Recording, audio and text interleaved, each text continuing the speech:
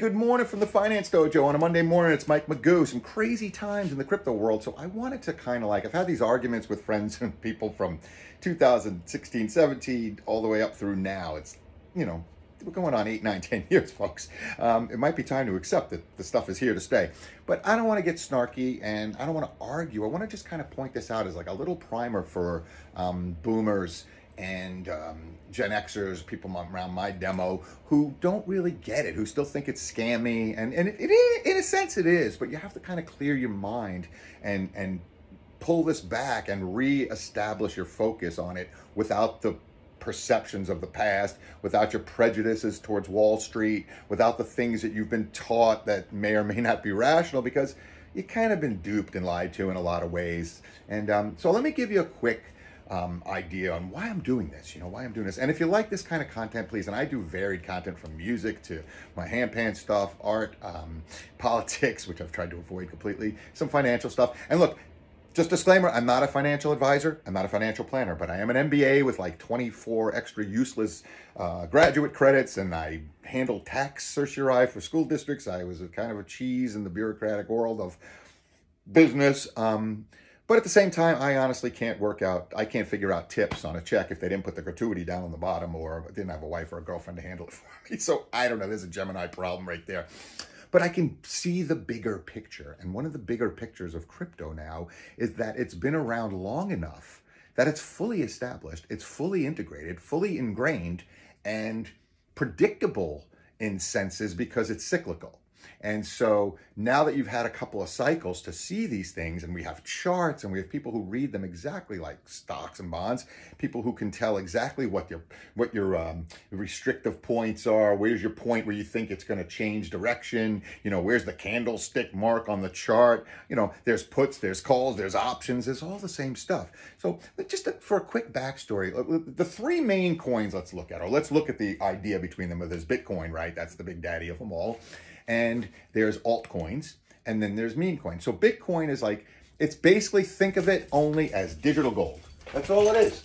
Bitcoin is digital gold, right? It is a store of value.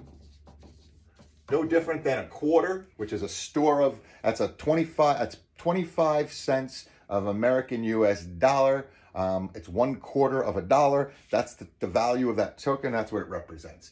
Same thing, a subway token in New York before they had Metro cards, the token of value of that was one subway ride.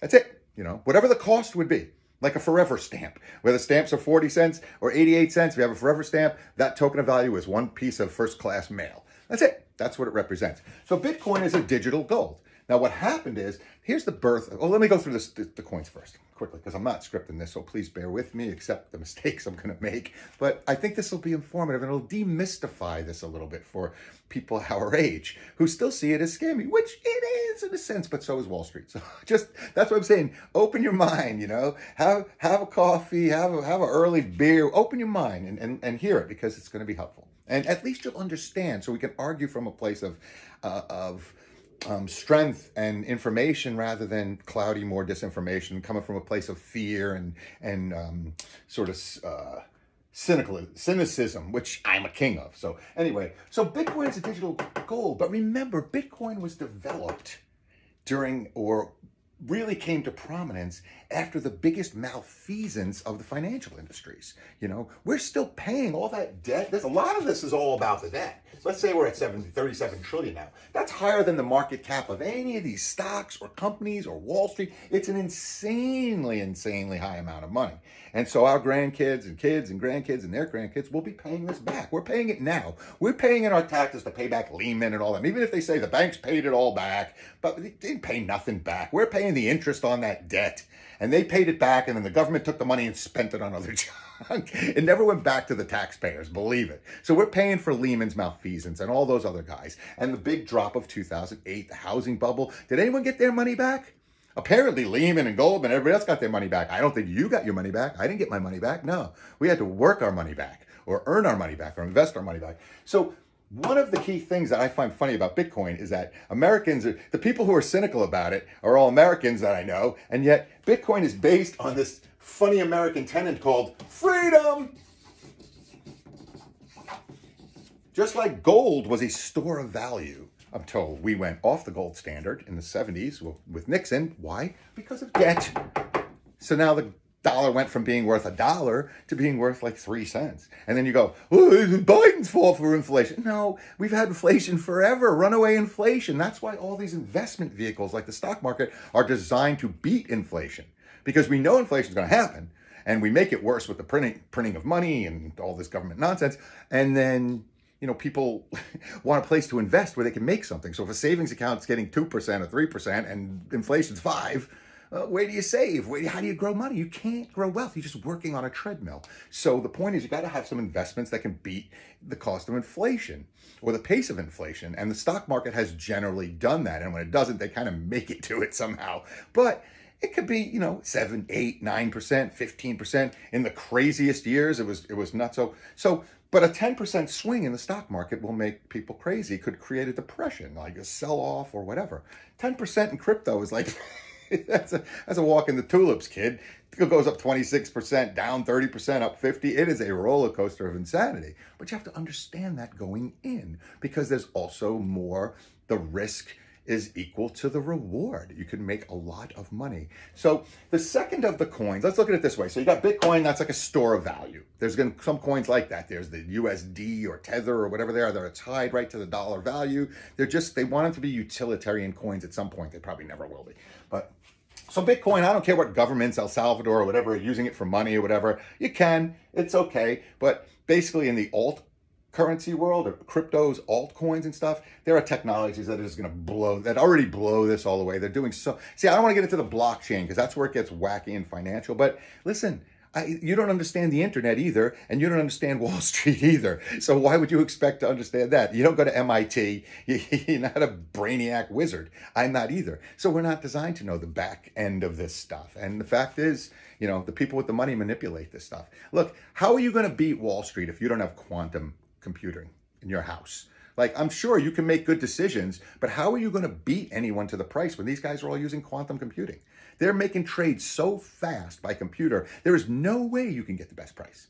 So to think that you're doing that is silly. It's funny. You're up against like these behemoths, and yet we're like, so stock market good. Are you kidding? I mean, so I'm not trying to be mean, and if I'm being cynical, yeah, I'm being cynical because they kind of rob you. So the second layer would be, and sometimes they call them, actually some of the coins in that second layer are called first layer technologies, because they are actually the first layer of new finance. This is part of this freedom thing, is that we are globally connected financially. So all our governments kind of have us by the short hairs, no matter what. And there's this constant fear, particularly by the rich, that they will pull shenanigans with the financials again and make the dollar worth nothing and everyone's savings worth nothing and basically pull the rug out from everybody. And the poor and middle are like used to that. Oh, well, they beat us up, we'll work harder. The rich don't play that, homie. They put it in Switzerland, or they put it in the Caymans, or they pack it into some sort of investments. They get it out of, as close to out of the reach of the tax man as they can, and out of the reach of potential, government shenanigans. So that's why gold was always the store. But look today, so gold went up also parabolically, but it's at 2,500 roughly, plus or minus. I don't know exactly today. It's been between 24 and 26 an ounce, right? But Bitcoin is gone. So it took all these years for it to get to that. Bitcoin in 10 years or 15 years has gone to almost 100,000. Gold is predicted at the worst end, if things are terrible and there's recessions, gold will go to 3,000, which would be crazy. Bitcoin's already predicted under any circumstance, unless they change the constitution of it, which has 21 million coins, it's going to go up to 1 million. Probably by the time I die, it'll be between 500K and 1 million. That's a fact. It just is. It'll just keep doing what it does because, and here's the simple reason. I'll give you the very simple reason. The only reason it wouldn't is if they don't follow their own constitution. And their own constitution calls for 21 million coins, period. That's it, max. So no matter whatever their market cap is how much money comes into a stock or a bond or a coin or whatever that financial instrument is, and the market cap grows. So if market cap gets to 1 trillion, which is not outrageous, I think Apple was at 1 trillion recently, right? Tesla might get to 1 trillion. So if it gets to 1 trillion, Bitcoin, which is already pretty close, that's like 400,000 a coin. So it's just math. It's going to happen. It can't not happen. However, it's going to go like this on its way there, and that's what the chart's going to look like. But this is how the chart always looks, like this. So when you look at it in the long run, it's a parabolic rise. But you will go through, whoa, oh crap, you know? It's not for everyone. But that's how you get these big, big quantities. So let's look at the second layer that we were talking about, which, like I said, some are first layer coins. Those are basically technologies. It's like IPOs in the old days. It's investment in these technology, but they're raising money through selling coins instead of stock because they don't want to be beholden to Wall Street. They don't want to be beholden to the SEC. The SEC is really trying hard to get their grips. The SEC has kept down XRP, Ripple, for 7 years in court, in this and that, fighting it, and Ripple won. And now Ripple is on a tear going up finally after 7 years because they think it could be an Ethereum killer. It could do that. It has real applications to DeFi, which is a huge genre of altcoins. They're in the de-finance business, which is basically they're trying to knock down this global finance crap or get around it because they don't want to be controlled by these governments and by their central banks. So this crypto is a way around the central banks. I could take all my Bitcoin, or you could take all your stuff and you put it in a digital wallet, a hard, cold wallet they call, outside of everything, and no one could ever touch it. No bank, no government. They don't know you have it. They don't know what it is. It's like money in your mattress. However, if you have money in your mattress and they devalue the dollar, your $1 million in your mattress just went down to whatever they devalued it to.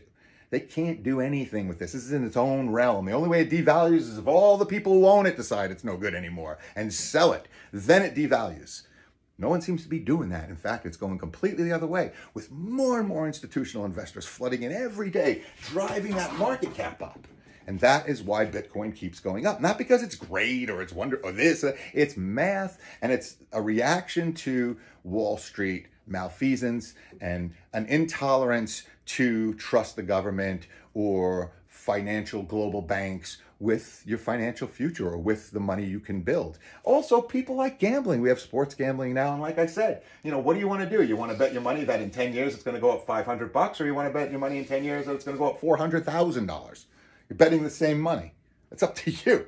The risk with gold probably is a lot less. It might not crash way back down. But what's Bitcoin going to crash back to? 20, 30,000? Hold it for 4 more years. It'll go right back up. That's what it does. It's on a 4-year cycle. That's the thing that people are starting to figure out now that stuff's been around long enough, is that there is a 4-year cycle for Bitcoin, and it's based on the halving. So with Bitcoin, because there's 21 million coins, they don't issue more coins, but there are scheduled halvings where they take all the coins and they split it in half. So if you own one at $100, now you own 2 at 50 each. And that's just sort of how they do it, and it kind of lowers the supply, and so it drives up the price to a degree, and it happens every 4 years. So that's why this is always the season. And one of the reasons it becomes the whole alt season, which I'm running out of paper, is because Bitcoin tends to rise, right? And it drags up the alt, which I'll explain again, the alt and meme coins a little until Bitcoin gets too dominant. And this is all cyclical. This has happened twice in a row. 2017, 2021, exactly like this. And it's going to do it. It's primed all the charts to do it exactly again this year. And it's doing it right now today. So Bitcoin's going to hit like a ceiling eventually, maybe 110, 115, maybe 100. Might have made it. Might be right around there. Okay. And that will then, it basically makes these stagnant because it dominates and it takes up too much of the oxygen and all the money. So when Bitcoin hits that ceiling, these people get out, but they want to make money. So they're not going to take all their money out, put it into whatever. They put it into the alt and the meme coins. So Bitcoin starts to correct a little bit, and these go up. And that's kind of what we're looking at right now. These all took a dive. They all went up crazy for 2 weeks and then took a huge dive this weekend. And a lot of people think that was a correction that was necessary to drive them up again. So we're going to see what happens. But when you look at the charts, they always go up and up. Like I said, Bitcoin, they always go up and up like this. They don't go, whee! It's painful, it's a little stressful, so you don't look at it. That's why over 4 years you really don't want to look at it, because you'll be jumping through hoops all the time. So an altcoin is these companies that are the new technologies. The next Microsoft, the next Amazon, the next Apple is going to come from within those companies. They're AI companies, gaming companies, digital communication companies, all kinds of these small companies. And they don't do SECs or IPOs for the SEC to gather startup money. They issue a coin. They issue crypto, and they gather money that way. And because they're a digital enterprise, why do they care about the stock market? They want to be in a digital realm. So that's their business. They're creating AI-focused apps to crush current banking, to make it faster to make process these moves, to make more money for people, to crank up the casino, quantum computing. This is all technology on a tear. So if you think this is all silly, you're 10 years behind. You think this doesn't exist, you're 10 years behind. There's kids making millions, and there's old people missing out. And, so I'm just trying to demystify a little bit for people. The meme coins are a whole nother thing altogether. Look at it this way. Okay, the meme coins, you take 100, 200, 500 bucks if you have money, and you buy stupid stuff. Because the fact is, while Bitcoin can make a lot of money, and altcoins can make a good amount of money, meme coins can make an outrageously insane amount of money. And you can lose everything in 2 seconds. But that's the risk of that. And some people like it. The young people love it, And maybe the non-sports bettors like it. Maybe small people like it. But just know the perspective. Is it dumb? Of course. But so what? So I've had people pitch me, I just create, I had people, I think I invested $200 once in this company that was using Australian, Australian grapes or whatever, or something to make their vodka. And then they also were making a cannabis alcohol company. It was like a mix of cannabis and alcohol. I was like, can't miss. Never heard from him again.